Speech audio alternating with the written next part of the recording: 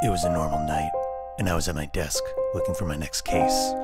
In this town, there's no shortage of synthesizer and synthesizer-adjacent crimes waiting to be solved. And then, I saw it. The toughest case I'd ever take on. A case that might end my career if it didn't end my life first. The case of the 1-star rating.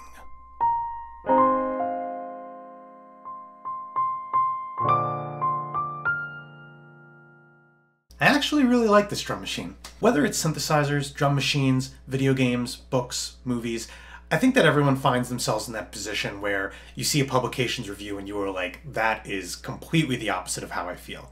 And that's kind of how I feel with how I've seen people talk about the Korg DDM-110. Now, of course, I think that, it's just an opinion. Opinions not liking it are valid, and I think opinions liking it are valid. It's just however you happen to feel. But I do think it's a case of one person's trash being another person's treasure. Because this drum machine that is so widely hated, apparently, is, to me, a pretty indispensable part of my studio. And I want to talk about the DDM-110, and also a little bit about the importance of hands-on experience when you're forming an opinion on gear. And, if you enjoyed the video, and you haven't already, please consider leaving a like and hitting subscribe. But, yeah, let's get into it.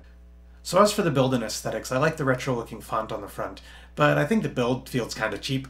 The chassis is cheap plastic, the knobs are cheap plastic, the buttons are cheap plastic. I think you're picking up on a theme here. There's 9 sounds. You've got a kick, a snare, a low tom, a high tom, a rim shot, a clap, a cymbal, an open hat, and a closed hat. You've also got a volume control for the hats and cymbals, which is neat. Unfortunately, there are not individual outputs for the drum sounds, but for something this cheap, that's not a shock. You can build patterns instead of finger drumming on those cheap plastic pads. And there's just something about the sound of these samples that I love when you've got them sequenced.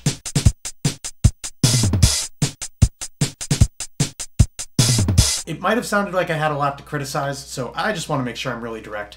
I love the goofy and cheesy sound of this drum machine, and I really like what it brings to my studio. Now here's the thing that I think is important about it. If I had gone online and I looked up reviews for this drum machine, I would have decided, never to get it.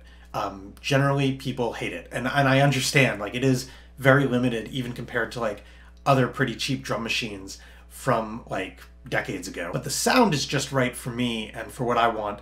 It's fun. I think that my preferred genre of music is self-deprecating pop, which the DDM-110 is perfect for. With all that being said, I'm not telling you to go out and get one because what's right for me might be wrong for you. What I'm saying is that I really like it. I don't know if you would, and I don't know if I recommend getting one online. I've seen them going for upwards of $100. I don't think I would suggest spending more than 50 to 75 bucks on one of these. Honestly, lower if possible.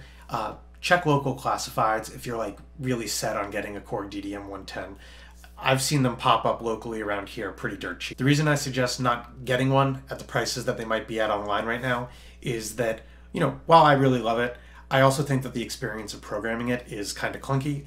And for most people, you'd probably just be unhappy if you spent, $100+ on the DDM-110. I want to thank you so much for hanging out, sticking around, watching, and listening.